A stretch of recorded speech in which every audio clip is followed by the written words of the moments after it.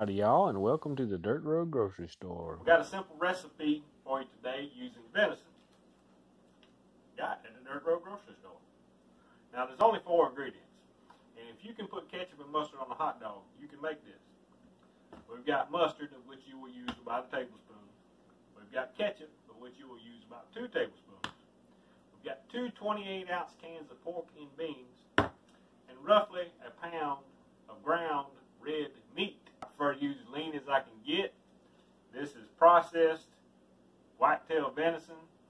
If I could get home ground venison with no fat added, I would, because the less fat you add, the less grease you have to drain off. Now there's some other stuff over here that I'm going to add. It's not necessary or recommended if you're cooking for the kids and they don't like spicy stuff. My kids have been acclimated to eating spicy food. So I'm going to make my version of this as sort of a sweet chili, just like my mama did. And you don't need to, though. Just these 4 ingredients make a good hot dish for you. It's good for leftovers. You eat it cold as a sandwich, however you like. Real good one for you, and we're going to bring it in here and cook it up right now. Roughly 1 pound of ground red meat. The leaner, the better. If you like this dish, go ahead and have it made at the processor when you have your meat made. Have it ground with no fat added. It's not necessary. Adding fat to venison is kind of pointless because the fat is taken from beef. And beef, once you get used to eating good, clean deer meat, it's kind of gamey. Deer meat's not. We're going to chop this up and get it good and brown. Now you remember when I was describing this earlier, we were talking about a tablespoon of mustard, a couple tablespoons of ketchup, a couple cans of pork and beans. That's all there is to it. I'm not going to give measurements for any of these spices because I don't measure anything. Now go ahead and get it good and brown. Turn that pan up high. You can turn it down to medium-low once you get your beans in, but we're going to do everything else on high. Now you see here we're browning it on down, and there's not a lot of liquid in there. If this were regular old ground beef, it'd be swimming in grease and water. That's because they add water to ground beef to make it weigh more, so they can get more money out of you without actually giving you product. Very little extra liquid in here. Good old deer meat. So we have some little bit of grease in there from the beef fat that was added by the processor. You see it there. Just a little bit. That's not even worth putting in a colander to drain out as far as I'm concerned.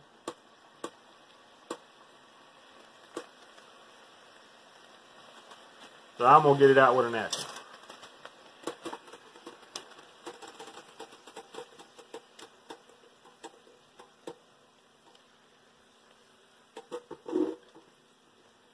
Now, if you're doing this with old ground round, ground chuck, ground beef from the grocery store, go ahead and get your colander out. Go ahead and get your colander out and drain all that stuff off. It'll taste better and be better for you, I reckon. But that was it. There it went. Had we ground this venison at home, it wouldn't even have that. Okay, it's getting brown. I'm going to spice mine now. Can't give you measurements on it because I don't use them. If you're unaccustomed to spicing meat, there we go. You can go by color. If you don't like much spice, you don't want to see much color of spice on it. If you like a lot of spice, you want to see a heavy color of stuff on it. If you're cooking for children, strongly encourage you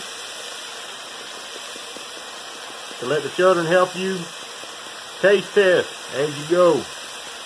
And they'll tell you what they can stand.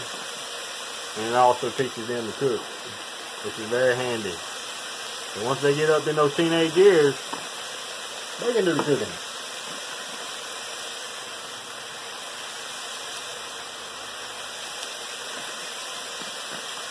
All right. Boy, that's smelling good. So we put some chili powder on there. I like a little more chili-ness. I'm adding cumin. You don't have to. If you don't have adventurous eaters, it's probably a bad idea. Ooh, Lordy. I love the smell of cumin. Alright, let's get it browned up a little bit. You didn't have to do any of that stuff, so you were a step ahead of me. Don't cook your spices so much till you cook the oil out, because then you'll lose the flavor and you'll have wasted your spice. Alright, pork and beans. This is one of those dishes that goes a little further.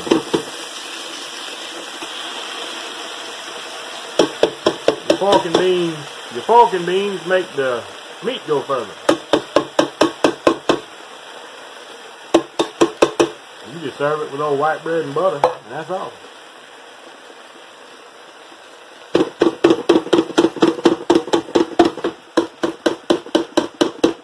One problem with this dish is if you're the fella in the house and you cook it first, and you make it taste good, and you don't know what the measurements were, they're going to say you don't want to cook it.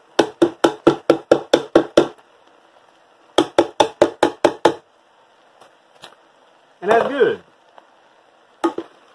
Well, I don't know how to cook. Alright. Turn your heat down. About medium. Mix it together.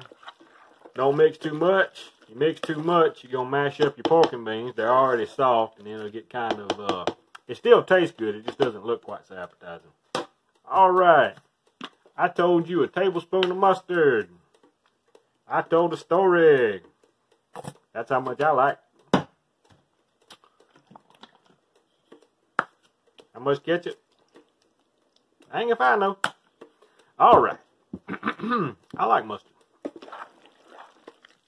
Now, we're going to get a child in here to taste this and make sure it tastes right. Rick! Grab you a spoon, come over and tell me if this tastes right.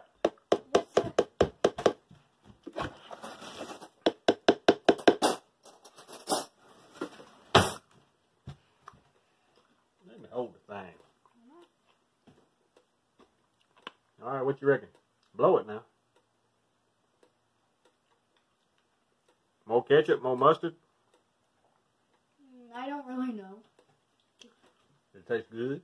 Yeah. Just like you like it? Mm-hmm. Boy, we got it right the first time. Well, that's Cowboy Stew. That's what it looks like. And we may give you a serving suggestion here, show you how it's done anyway. Then again, we may just eat it all. So I'll hit it off at the pass. Just put it in a bowl with bread and butter. Old Nettie's favorite way to eat it is she'll put sour cream on bread, then put that on top and eat it like SOS.